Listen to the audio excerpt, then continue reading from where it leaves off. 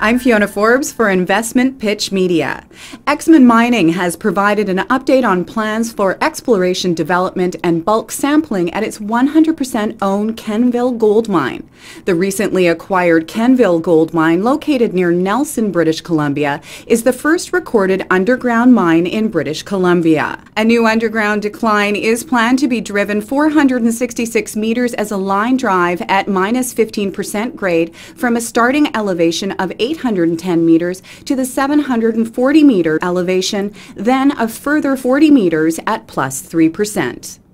The decline is projected to cross at least 2 veins before reaching its target elevation, which lies at the center of a series of vein intercepts in holes drilled between 1995 and 2010.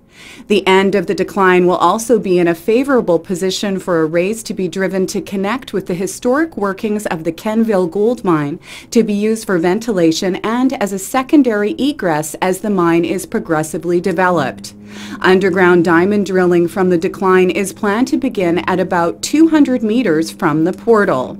This drilling will follow up historic 1995 drill intercepts on the Eagle veins in an area where mineralized chutes are projected down from historic mined areas on the 257 and the 275 levels. If successful, stope blocks could be defined between the 200 and the target 500-meter mark in the decline.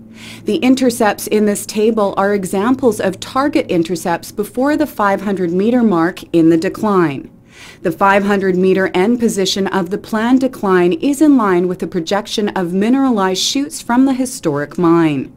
At the 500-meter mark, there are a number of drill intersections in the flat vein and south zone areas that indicate excellent potential for a bulk sample to be outlined.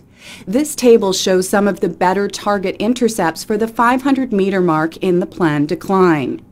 It is estimated that 4,500 meters of underground drilling will be required to appropriately outline material for a bulk sample of 10,000 tons. The 740-meter elevation will likely be the first level from which potential vein stope mining will take place via ramps driven up and down to cross-cut projected veins indicated from the drilling.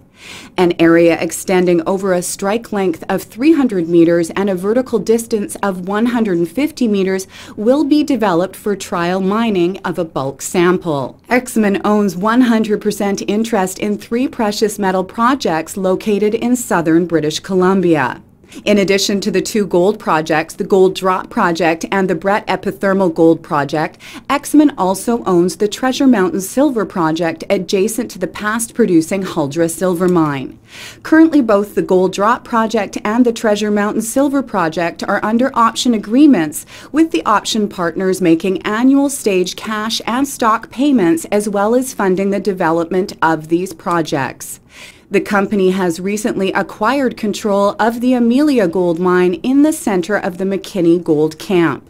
Ximen shares are trading at 71 cents.